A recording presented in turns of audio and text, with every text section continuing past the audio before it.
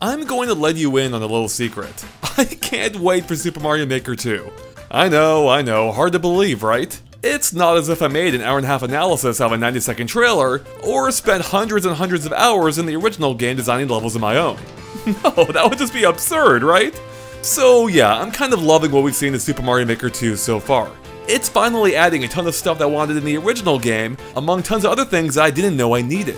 Whether it's a new 3D world style, the revamped interface, or of course slopes. Finally! But with all of these new possibilities come some concerns as well, which is why I'm here to lay out my top 10 hopes for Super Mario Maker 2 based on everything that we don't know. So let's get right to it.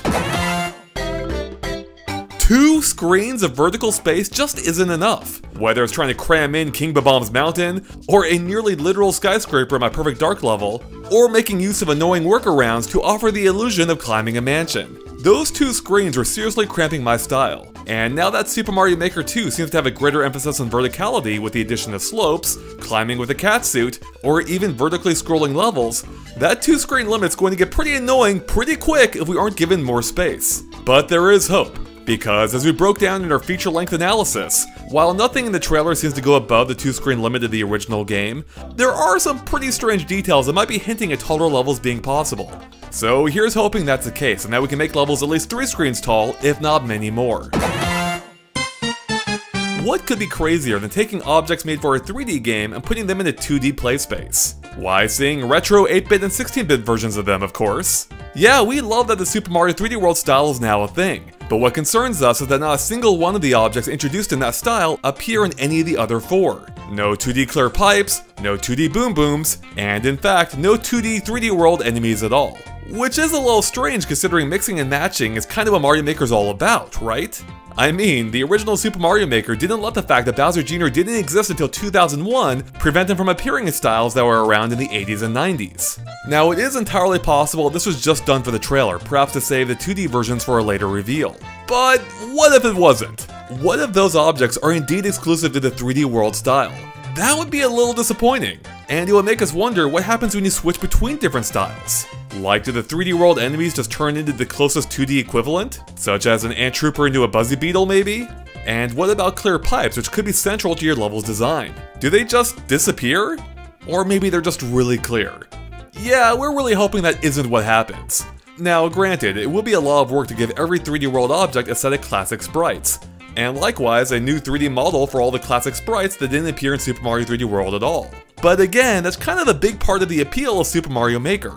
And lacking it would not only have a dramatic impact on not just mixing and matching, but even merely changing between different game styles. Bottom line is, it'd be a pretty major bummer if clear pipes are locked to the 3D World style, and if we don't get to see a classic Super Mario Bros. Style boom boom. So in the reveal trailer, it seemed to hint at some kind of objective-based feature, as you can see a coin counter in a couple of scenes that presumably does, well, something when you grab the required amount. Maybe it causes the flagpole to appear, or perhaps it'll give you a power-up or something. Who really knows at this point, but the possibilities are what excites us, as this could encourage different types of challenges beyond just reaching the end of a level. And while I love that concept by itself, I hope that Super Mario Maker 2 takes it even further. Such as having an enemy tracker, where you have to take down a set amount to beat the stage, or maybe even a specific enemy type. I think it'd be pretty fun to make a stage where you have to go mushroom picking, and by picking, I mean brutally murdering. Or they could flip the entire concept on its head, requiring you to avoid killing a certain amount to keep the goal from disappearing. Basically, a pacifist mode, if you will. The more options, the better. We've said it before and we'll say it again. Where is Super Mario Bros. 2? Okay, now I kind of get it. It wasn't originally a Mario game, of course, and I'll spare you the background details you probably heard 100 times before. But to many of us, it is a Mario game. And even though it may be the most different of the 2D ones, we still think it deserves its time to shine in Super Mario Maker. Especially since so many elements from that game have been adopted into the rest of the series, such as these very doors in Super Mario Maker and Super Mario 3D World, the bombs, and of course, Shy Guys, even if not in the mainline games. Hey, they are shy, okay? Now, getting the style to work properly would require a few modifications, but that's exactly what makes Super Mario Maker so great, with every game style looking and feeling distinct. And Super Mario Bros. 2 most definitely would be distinct, what with its HP-based health system and throwing mechanic. So here's how I would do it. Warp pipes become vases. Question blocks turn into plants that can be plucked from the ground, with empty ones becoming turnips. The Koopa Clown car would turn into a magic carpet and otherwise would work mostly the same. And of course the goal at the end would be replaced with an orb and an eagle head. See, it really isn't that complicated. Now of course you'd want to bring in some of the classic enemies too, so they have something beyond vegetables to toss around. Such as, again, Shy Guys. And while they could simply serve as a Goomba replacement in this style, we would love for them, as well as every other enemy, to be available in every style.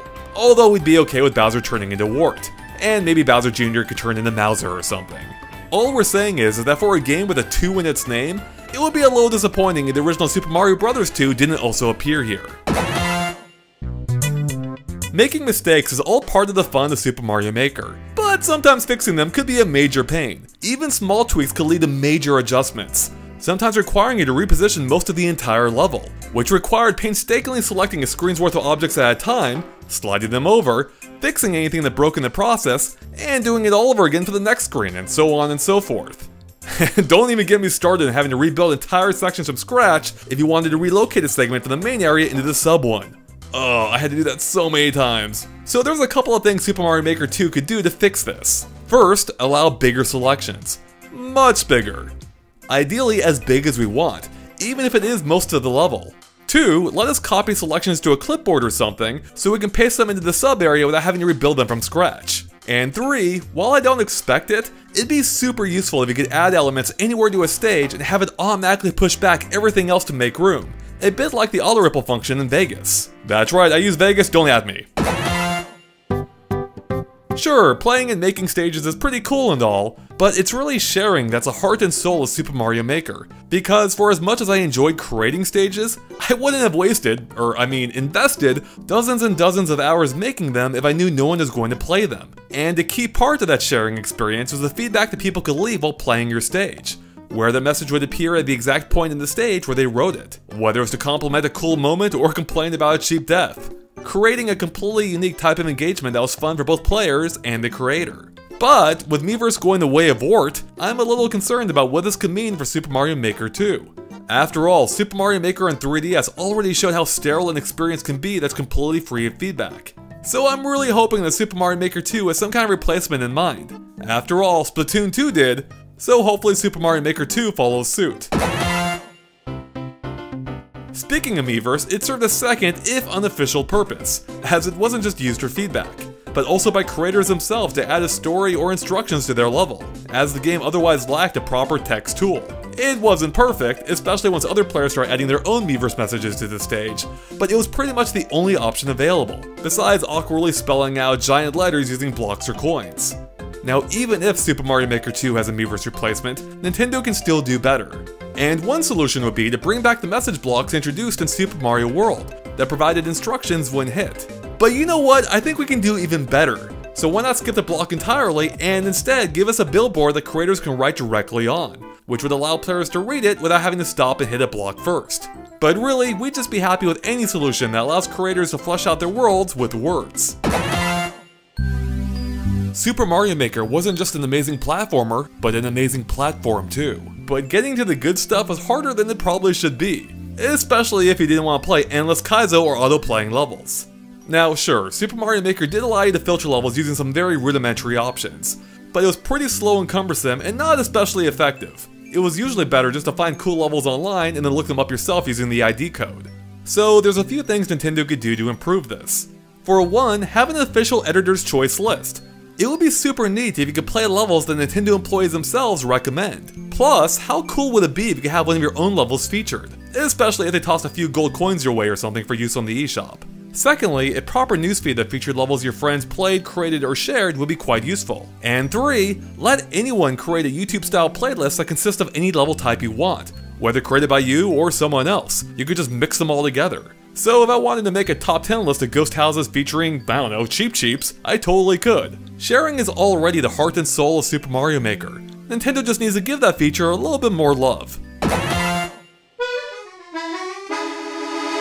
A huge part of Super Mario Maker's success was thanks to streamers playing levels from the community. But it had a major problem. It was often impossible to find the levels the creators are playing since the ID code barely appeared, if even at all, as it could be hidden by default. So I propose that Super Mario Maker 2 should lean into streaming with a proper streaming mode, which would display the level ID code and creator's name at all times. Another way to make Super Mario Maker 2 more social would be by adding leaderboards to every level, as it would help to encourage not just replayability, but also a healthy sense of competition. Although it should be up to the creator to determine what kind of leaderboard to display, whether one based on a best time or a high score. I mean, isn't it about time that the point tally finally does something in a Mario game? Another great way to encourage interaction would be to let us share levels that are still work in progress online with our friends before officially publishing them. That way they can test them out and give the creator feedback. You know, a bit like posting a video unlisted on YouTube. At any rate, the best way to make Super Mario Maker 2 more social would be by adding...